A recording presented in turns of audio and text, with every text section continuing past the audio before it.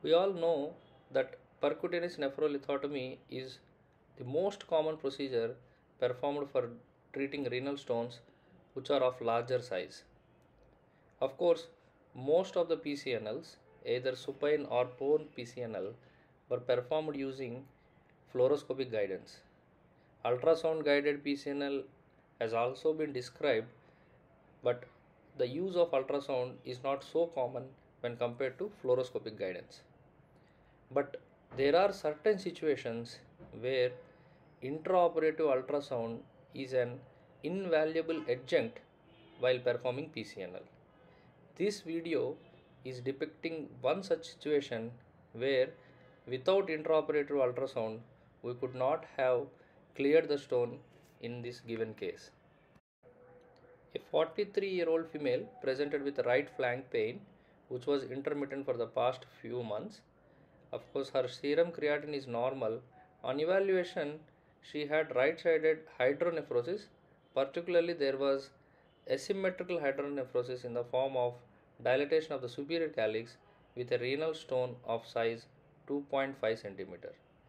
She underwent right-sided DJ stenting at some other hospital, and she also had past history of open pyelolithotomy done.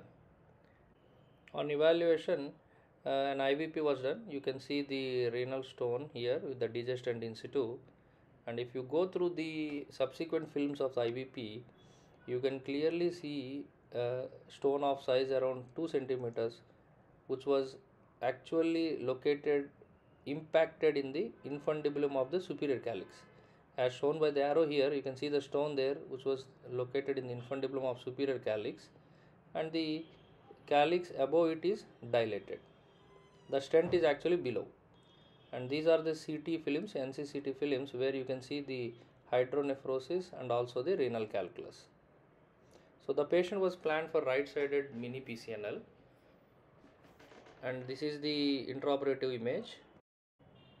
As the procedure started, the first step is doing RGP.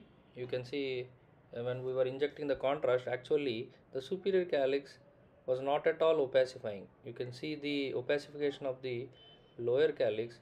However, because of that impacted stone in the infundibulum, the superior calyx was not opacified. Even we tried doing air pyelogram, but with that also the superior calyx was not delineated. So there is no other way in such situation than to use an ultrasound. Using intraoperative ultrasound, you can see the superior calyx which was dilated and the stone which is just lying below it. So first we assess the ultrasound. So how to put the probe? So always the probe is put in the axis of the kidney. So this is the way how you have to hold the probe, like this. Now you can see the needle goes there down, and that is seen on the right side of the monitor on the ultrasound screen. So there is a marker over here where you can pass the needle through this side. So if you have a puncture guide also, it can be used as well. So now you can see on the screen the right side there is movement. So that is the side where the needle will start coming up.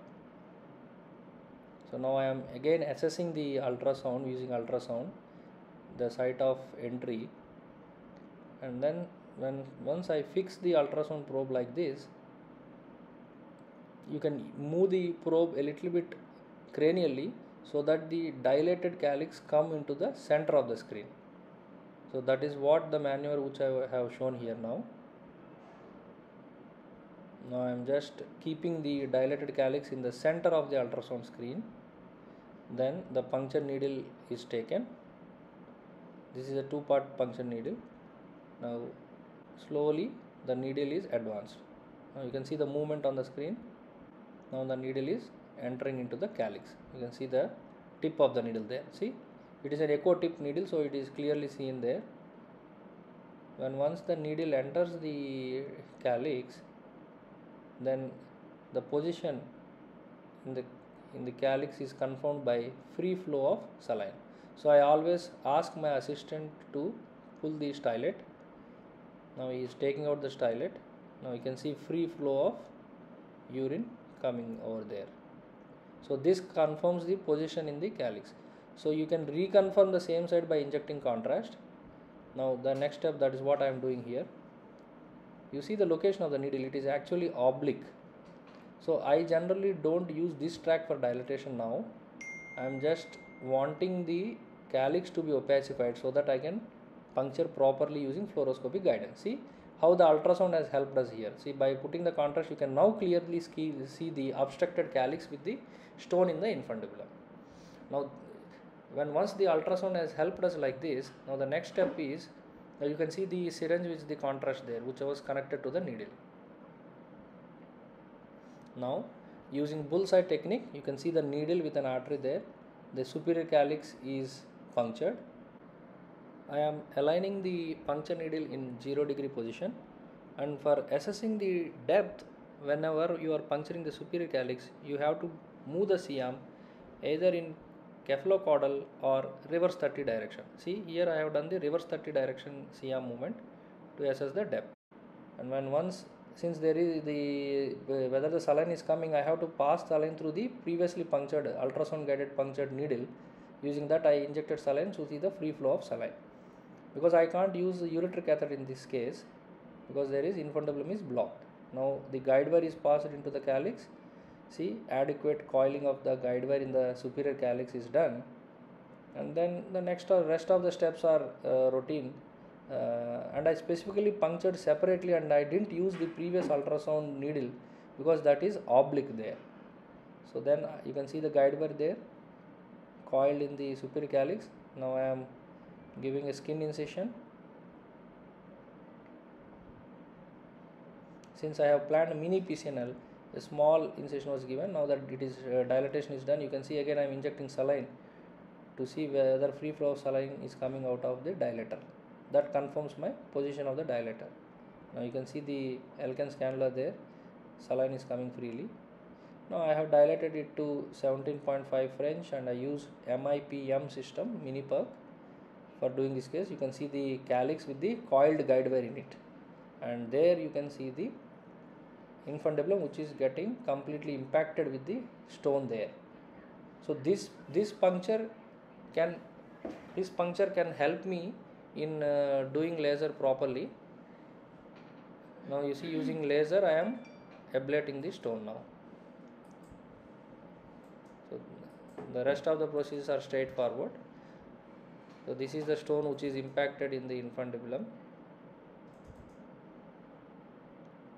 So using holmium laser in the dusting mode, the stone is completely dusted. You see, these are the terminal part. You can see the completely stone has been ablated, and these are few fragments which were left, which were later on cleared using eddy currents of the saline. So now I am just showing the area of the impaction. So that has been completely cleared. Now this is a final picture after clearing the stone.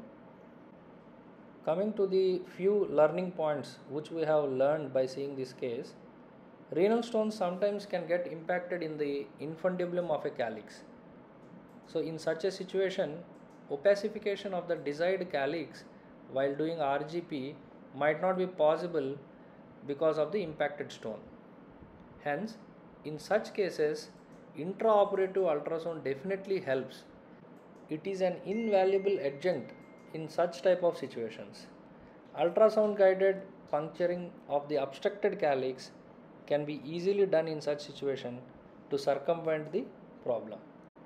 Thank you.